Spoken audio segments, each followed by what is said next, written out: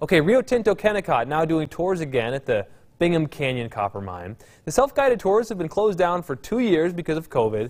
Rio Tinto Kennecott says they're ready to bring them back, and they put a lot of effort into their visitor center, hoping to inspire the next generation of miners.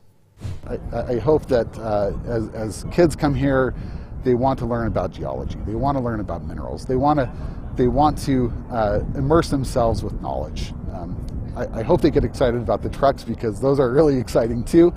Quite visual there for the kids as well. Rio Tinto Kennecott says all the money it makes through its visitor center goes to local charities. To find out how you can book a tour, visit our website, abc4.com.